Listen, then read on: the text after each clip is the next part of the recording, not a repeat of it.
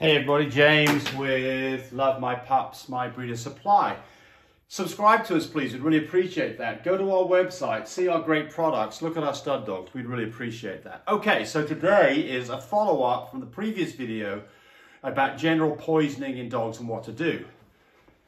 The very common one, chocolate poisoning. So how do you prevent it? What do you do if it diagnose it? What do you do if your dog has swallowed chocolate? Well, of course, the first thing is try to avoid the whole situation in the first place. If you've got chocolate products, a baking pan full of brownies, I'm going to eat them all, and so does the dog. Dogs like sweet things.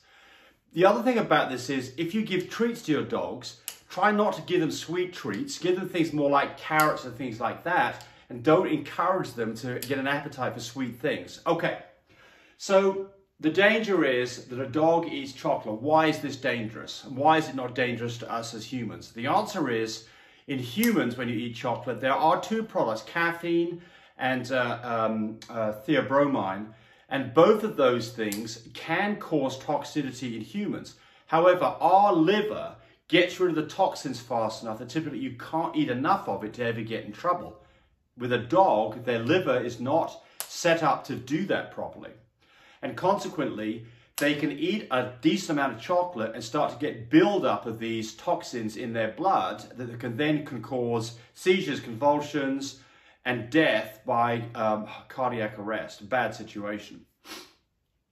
What are the chances of that happening? It depends on the size of the dog, what kind of chocolate they ate, and how much of that chocolate they ate. So let's talk about the various different kinds of chocolates because they're very different in their toxicity levels. So the very worst one is cocoa powder. And I'm going to write here highest. This is in order of highest toxicity. So this is the one, toxicity. This is the one that's bad news. What's after that? Baker's chocolate. These are both dark, bitter chocolates. Bad news. After that, it would be dark chocolate, the kind of stuff that you and I would like to eat, dark chocolate. After that, semi-sweet. Then after that, it would be milk chocolate. And then after that, white chocolate. White chocolate, chocolata. So this is to the lowest. Okay, so it turns out there's not even any chocolate in that one there. That's not even an issue. That's not an issue. The more you go up the scale, the more dangerous it is. If your dog, if a 30-pound dog ate a whole bar of dark chocolate, that could be a very bad day. If a 30-pound dog ate a whole bar of milk chocolate, it'd probably be okay. So as you start going up the ladder, use cocoa powder. If the dog gets into a cabinet and there's a thing of cocoa powder, that is really some pretty strong stuff, and that really could be bad news. So the first thing to do is, if you suspect that your dog has eaten chocolate, find out when you think it ate it, how much it ate, and what kind it was. If there's a wrapper present, or if they got into a pan of brownies, look and see how many brownies were consumed, get an idea about how much was consumed, and if possible, when it was consumed. So the next thing is, remember, I am not a vet. I am not a medical practitioner. I'm just a jerk doing stuff on videos. So anything that you see anywhere on the internet, always take it with a grain of salt. I always try to give out good information, but remember, I'm not a licensed practice veterinary. So any information you get from me, you use that at your own risk and not at mine. But what should you do next? Call the vet up. Call up animal poison control. Those are people out there who can take a phone call and give you an idea about what you should do. And this is what I think they're going to recommend. And this is what you should do if you're in a situation where you can't get any help from anybody else. Let's get this stuff off the board and we'll talk about what to do. So,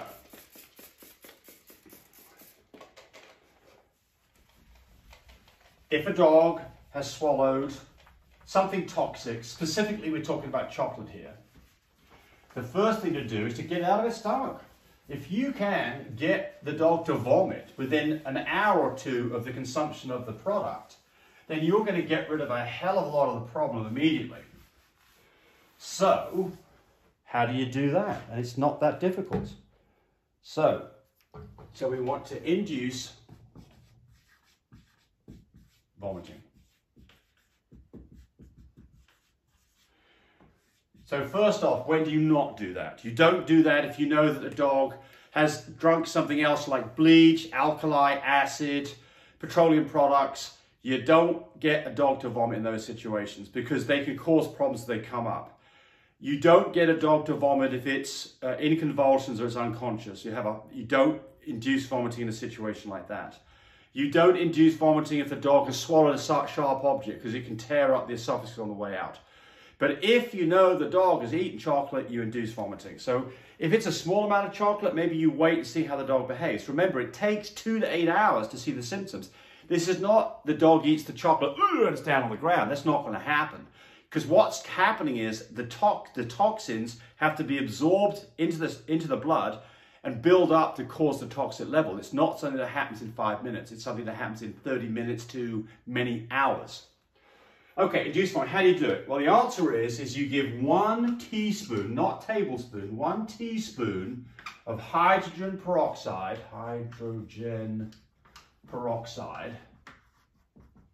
And by the way, that's going to be a 5% version of it.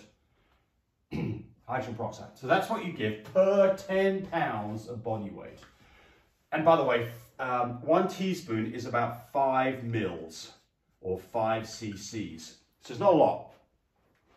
So if you've got a 30-pound dog, you'd give 15 cc's or 3 teaspoons of hydrogen peroxide and then wait 15 minutes.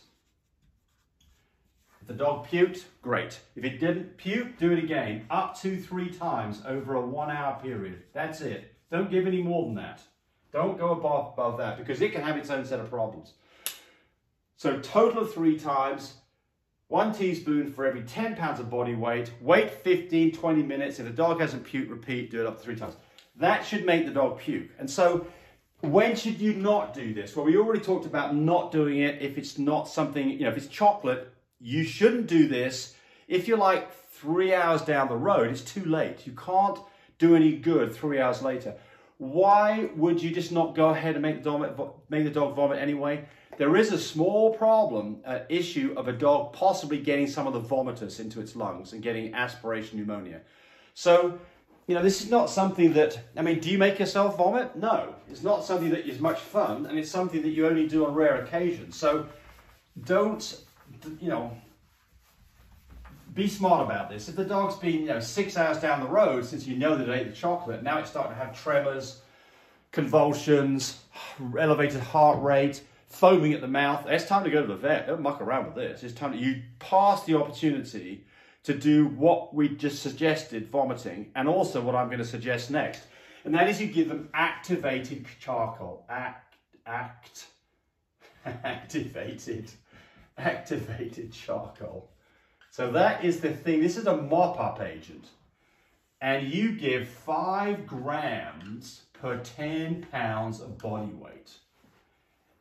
Now, you could buy that in a powder. It's horrible stuff. It'll get everywhere. You'll have a hard time making your dog take it. Much better to get capsules. That you can get done. If you've got to use the powdered kind, I think a feeding tube and mix it up with some water. You don't want to give a dog a spoonful of powdered charcoal. It'll likely go in its lungs. It'll cough it. It'll be all over the house. Don't do that. You've got to put this with a liquid to get it inside them, and you'll have a rough time if it's not a capsule. And backing up, by the way, to the hydrogen peroxide, how do you get the dog to take that? A turkey baster or a syringe, side of the mouth, head tilted back, just slowly get it into their mouth and they'll drink it up.